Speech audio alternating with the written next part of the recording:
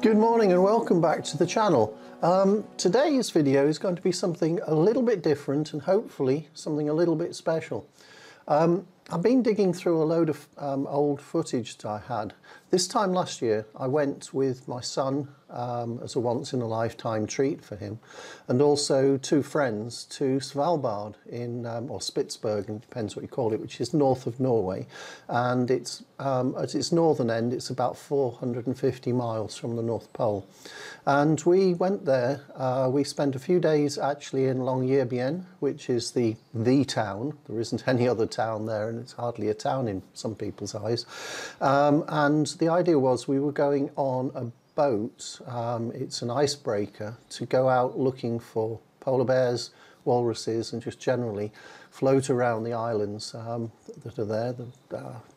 I think it's Jan Mayen as well, it's called, or at least some of the islands. They're part owned by Russia and part owned by Norway. Anyway, it was a once-in-a-lifetime thing, and it's actually almost to the day while we were there. And yesterday I was digging through some of my Google Drive and I found some footage that I'd taken using my iPhone on a gimbal around the boat while we were actually sailing. And I thought, there's some quite interesting footage here. It's an absolutely stunning place, it really is. Anyway, this footage has not been seen before.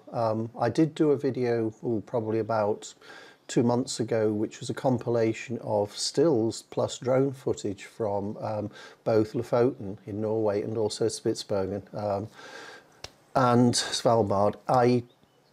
That's been out for some time, and you might even have seen it, but I've never actually put together the images plus the footage that I shot with my iPhone while I was there. So what I'm going to do is I'm going to put drone footage, iPhone footage and still images together in this video, and I'll talk over certain parts of it and I'll put music over certain parts of it, because I think words in some cases are not necessary because the place is just so stunningly beautiful. Anyway, I will get on with making that video now, which will probably be a day of work, because I've got about 40 clips from my iPhone. I've also got about 20 clips from drone, and I've got hundreds of pictures, so I've got to sift through that lot and pull it together in a way that tells a story.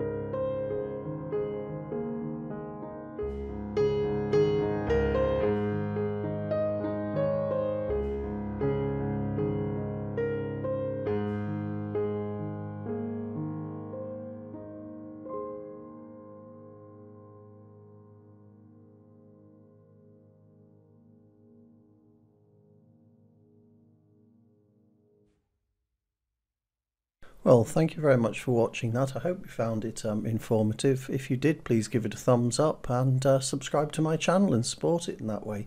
Thanks very much for watching.